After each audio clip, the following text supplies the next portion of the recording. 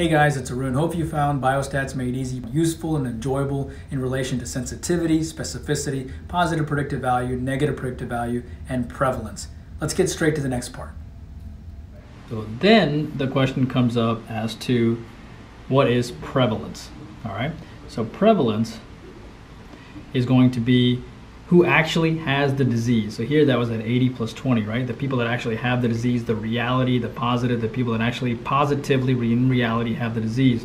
Your prevalence is your true positive plus false negative. All right, so that's the people that actually have the disease divided by everything, everybody in the population. So again, your true positive plus false negative who actually have the disease, and your false positive plus true negative who don't have the disease. So you put everybody in the denominator, and therefore your 20 plus 80, the people that actually have the disease, 100 divided by everybody, 20 plus 80, 100, and then another 100 here, 90 plus 10 is 200, so your prevalence is 0.5. So now we said our prevalence is 0.5. That was that 100 over 200 equation that we just did, all right? But how does prevalence relate to your positive predictive value and your negative predictive value? Okay, so that's what, let's find that out, because that will definitely be asked. All right, so let's say that your prevalence was the amount of people that actually had the disease, right? Your numerator, so let's say your prevalence increases. So if your prevalence increases, what does it do to your positive predictive value?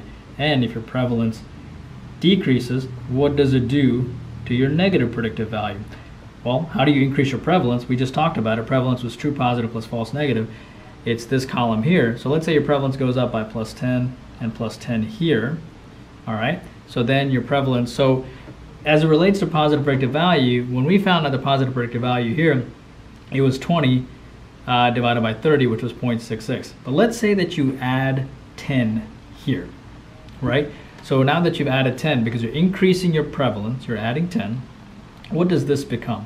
Well, then this becomes, instead of 20 over 30, this now all of a sudden becomes 30 over 40, which gives you 0.75. So as your prevalence increases, your positive predictive value also increases. Okay? But what happens when your prevalence decreases? Quick summary. As we increased prevalence, what happened to our positive predictive value? It went up. Okay? But what if we decrease prevalence? What will happen then?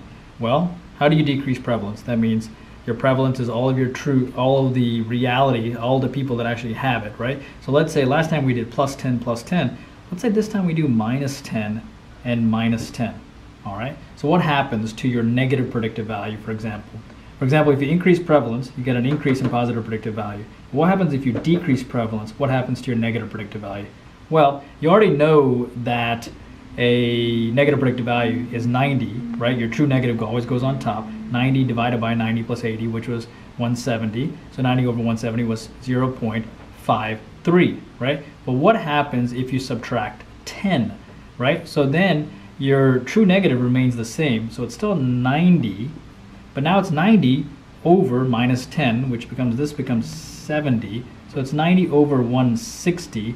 And obviously that's, I think that's about 0.56, all right? So that's 0.56. So if you decrease your prevalence, you actually increase your negative predictive value. Based off this, you know any combination of what they're gonna ask you in regards to prevalence and positive predictive value, or a decrease in prevalence and negative predictive value. All right, so that gives you the summary of what we discussed in regards to sensitivity, your specificity, your positive predictive value, your negative predictive value, your prevalence, your true positive, your false positive, which also you can have your what error, you can have your Y, it's on the top, it's above, so type 1 error, or your alpha error, or down here, which is your, you can go ahead and call it your type 2 error or beta error, and we'll talk about that more in another video. And then there's your true negative, and that is your summary.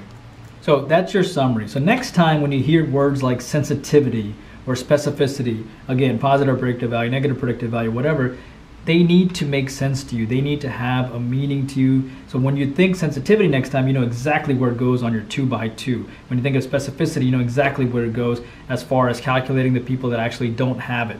And when you think of positive predictive value, it needs to mean something to you. You need to know, hey, positive predictive value, I'm trying to see how accurate my test is when it tests positive, or negative predictive value, how accurate my test is when it tests negative. These words have to mean something to you rather than just simply words.